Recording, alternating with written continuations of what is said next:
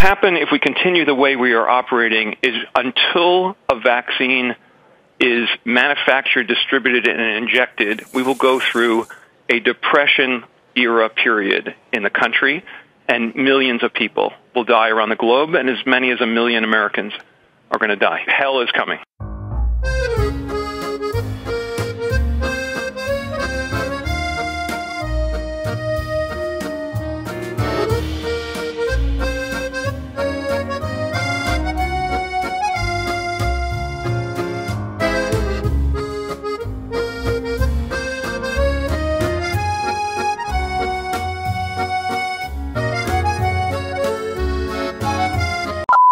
YouTube, what is up? It is your boy Kobe Presents, back with another video. Hope you guys are doing well. Hope you guys are in good spirits wherever you're watching this. Today's video is going to be a doozy. We're focusing on the stock market crash of 2020, a story that I don't think is told too many times because now we're sitting at all-time highs. But I'm telling you, at the time, it was one of the craziest things that we've ever seen. If you guys enjoy the video, please make sure to drop a like, subscribe if you're new. We're just starting out here, but we're going to be making a ton of great investing content down the road. And with that said, let's hop right into the video. Future Kobe, let's take it away.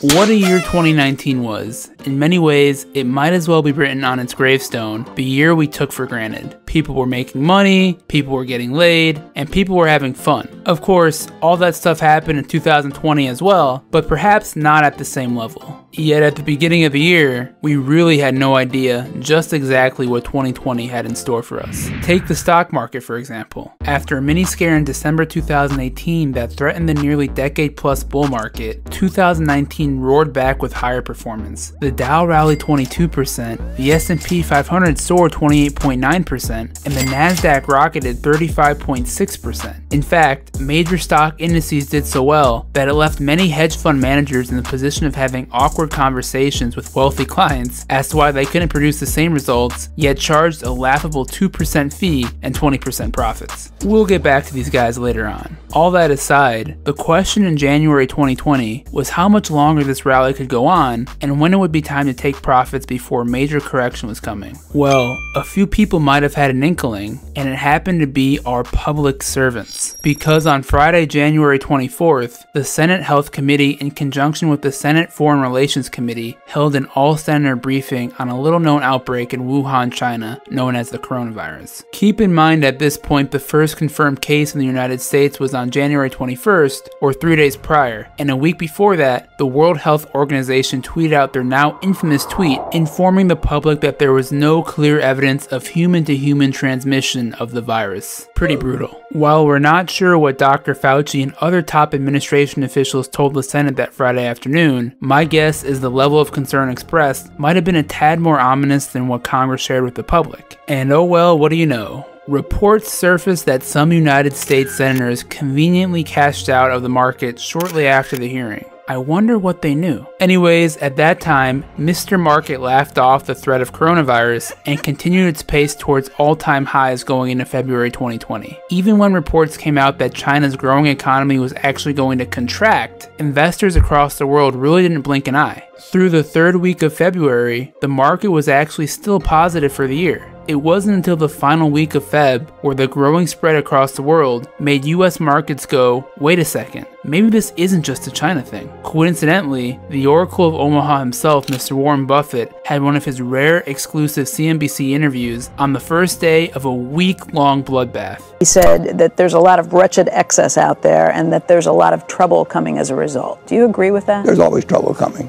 Yeah, there was trouble coming in 1942 when I bought that first stock, all kinds of trouble. Certainly trouble in 2008 when I wrote an article for the New York Times. I said trouble is coming, but I said buy stocks.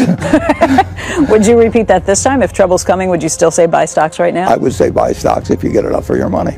Staying on brand with his eternal message of buying at all times, Buffett reminded us on the resiliency of America, and he remained confident in the long-term health of the stock market. But even the market mover himself couldn't change the tide. Hell, Super Saiyan Goku couldn't move this market. This baby was going down. No, wrong baby. Not that one either. There you go. Oh, brother! Nonetheless, by the end of the week of February 28th, with grim reports all across the world about COVID's potency, both the S&P 500 and Dow decreased over 10% in 1 week's time, not only securing its spot as the worst week since the 2008 financial crisis, but also became the fastest correction from all-time highs in market history. To put it in perspective, $3.4 trillion of the S&P 500's market capitalization was wiped out like it was nothing. Make no question about it, there was an enormous rush of panic across the investor base at this time. And the funny thing is, we hadn't even gotten started yet. Earlier today, the Federal Open Market Committee announced a 0.5 percentage point reduction in the target range for the federal funds rate, bringing that range to 1 to 1.25%. My colleagues and I took this action to help the U.S. economy keep strong in the face of new risks to the economic outlook. I want you to take a look at this guy. He's very important to our story. For anyone unfamiliar, this man's name is Jerome Powell.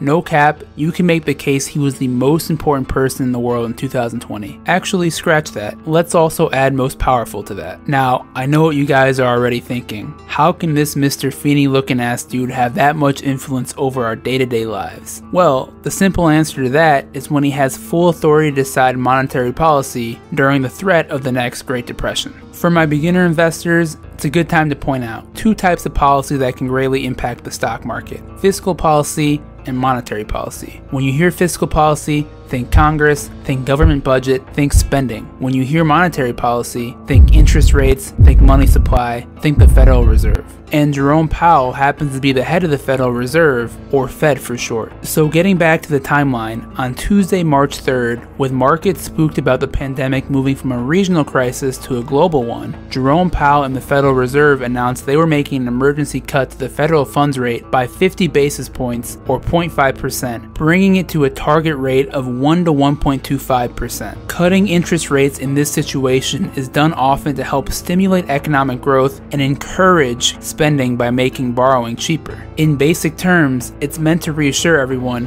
hey folks, no need to panic, just a minor speed bump, keep up the spending and business investment. In fact, here's some free comps, like if Powell was a manager at a casino or something. Also in his comments, Mr. Powell reiterated that the economy remains strong, but they wanted to help support the new risks posed by the virus. And despite some critics that argue the Fed acted too quickly, what we're saying is this is to make people feel better. Okay, fine. So then do it the right way. Don't just drop it out at 10 a.m. when no one's paying attention. The markets actually ended up having a positive week following the decision, with the Dow Jones in particular up 1.8%. But that was going to change in a matter of days. Because what if I were to tell you throughout all of this COVID panic, there was another crisis knocking on the door at the same time? The norm here is to have everybody on board, unanimity. Sir, does that mean you have a rollover for 2.1 though? Did you have soon? Do you believe that you can bring unanimity soon and do a deal soon? I am a born optimist. I believe that nobody in this group of countries would like us to relapse into the last downturn.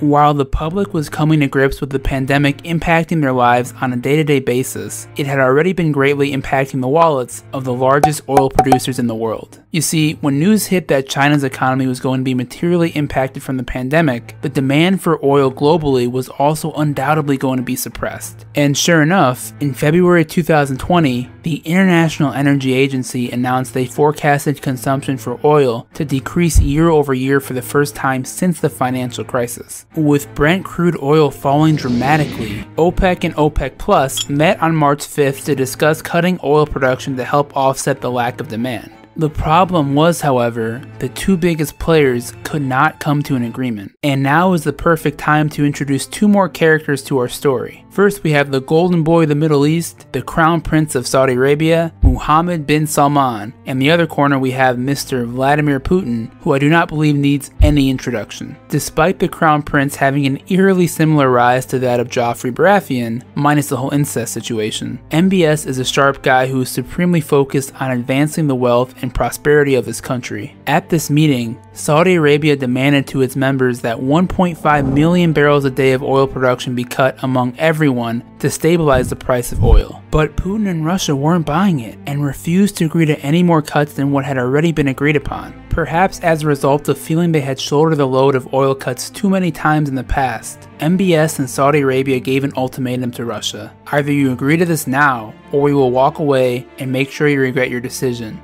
As if they were in a high game stakes of poker, Putin essentially said, your ultimatum, we will do what we want, and decline to move forward with the cuts. So what can only be described as pressing the nuclear button for mutual self-destruction, Saudi Arabia carried out their threat just in time for markets to open up Monday morning. Crude oil plunging 24% yesterday in a single day. It was the worst single day since the Gulf War started, coming in the wake of Saudi Arabia's split with Russia. On March 8th, the price of oil radically dropped nearly 30% after Saudi Arabia announced they were not only going to ramp up oil production, but they were also going to sell their oil at a massive discount at $6 to $8 a barrel. Holy cow. I want you guys to understand, this was happening at the same time we were bracing for the reckoning of the pandemic. A price of $6 to $8 a barrel for oil is like if Mercedes-Benz dropped one of their 100K price cars to 15 to 20K. Imagine what that would do to its competitors, and realize that's exactly what Saudi Arabia decided to do. The oil discussions went from dangerously tenuous to downright disastrous in a matter of days. All previous projections for oil companies like Exxon and Chevron, and even smaller companies, might as well have been used as toilet paper, as their businesses were fundamentally changed forever. And combined with so much uncertainty already in the air, there was only one way the stock market could react. We just witnessed today.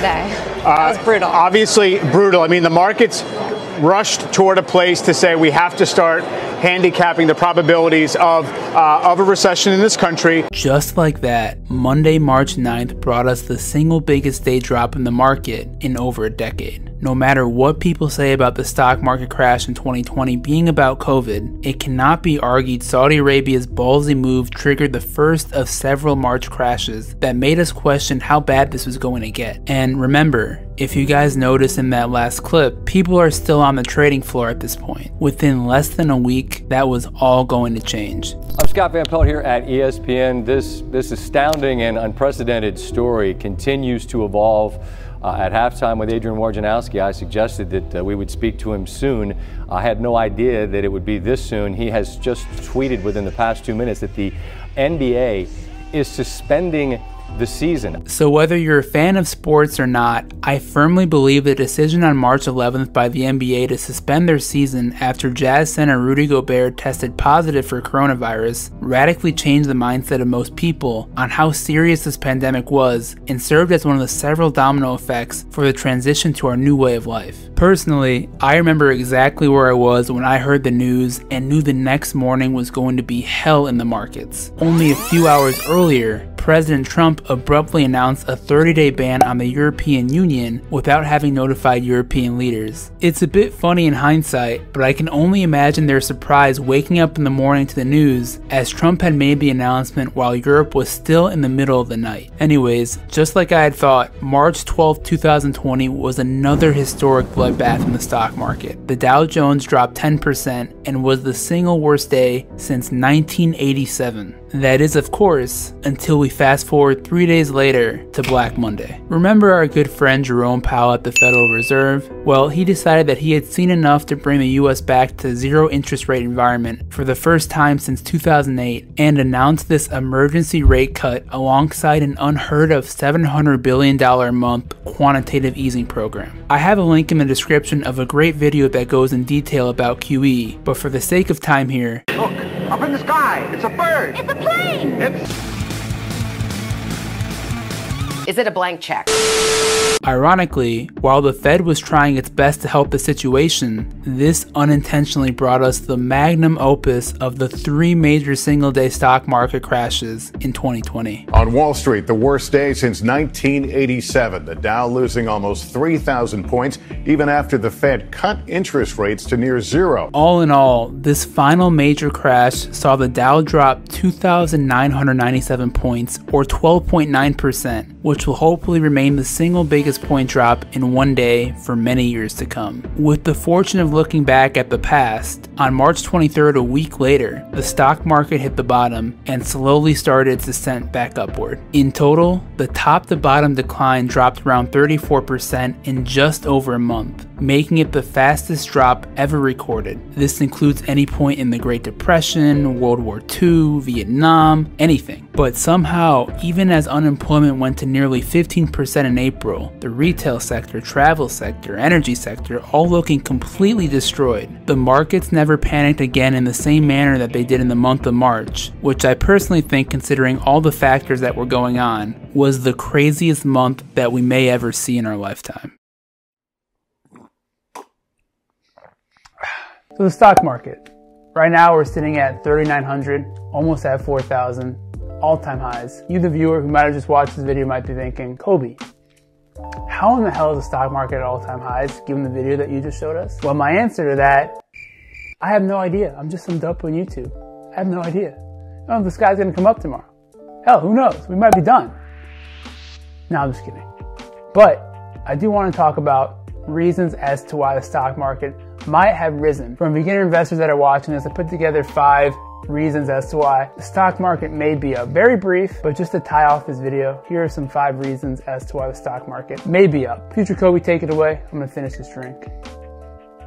Number 1, swift action by Congress and the Federal Reserve to inject liquidity into the markets. To me, and again, this is just my opinion, this is by far the most important reason as to why the stock market is where it's at today and did not crash further. Don't get me wrong, Congress was a disgrace on their handling of Stimulus Part 2, but the quick turnaround with Stimulus 1 via the CARES Act ensured unemployed workers and businesses would get immediate assistance from the government as a result of the pandemic. In addition, the Fed wasn't kidding around when they said they were going to ensure credit would be available in the public markets. They went as far as to controversially buy corporate ETFs and even started buying corporate bonds to provide confidence to lenders that the Fed would provide a backstop. Protecting credit also meant the indirect protection of companies who needed to raise billions of dollars of debt to survive. Once capital was available, bankruptcies that easily could have happened were avoided and stockholders came out as major winners. Number 2, low interest rate environment may be leading to higher valuations. So this is another easy theory to accept that makes sense. With interest rates so low, US government bonds and corporate bonds just don't offer the same return as stocks, so equities just remain the better option. Number 3, earnings have been better than what we thought. There was definitely a low bar for earnings in 2020, but a lot of companies actually were able to surpass the projections Wall Street put on them. To be fair, the market could also just be looking into the future and not as worried about present day earnings as they are in the coming years. Number 4, the vaccine is here. We always expected a vaccine, but it wasn't a guarantee, and it sure wasn't a guarantee to have it by November 2020. It might have been forgotten by a few people, but this brought back cyclical stocks like financials, energy, and even retail from the dead like you wouldn't believe. Growth stocks are still winning by a huge margin, but the value stocks rebound in late 2020 was quietly monumental for the market to reach this current level.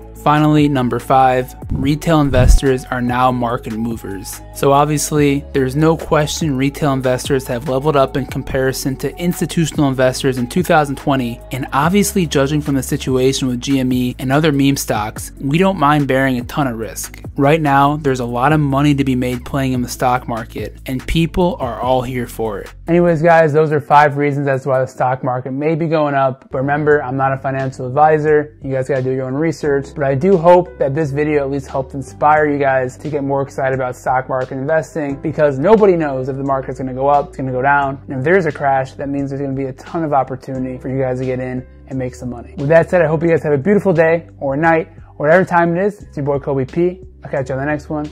Peace.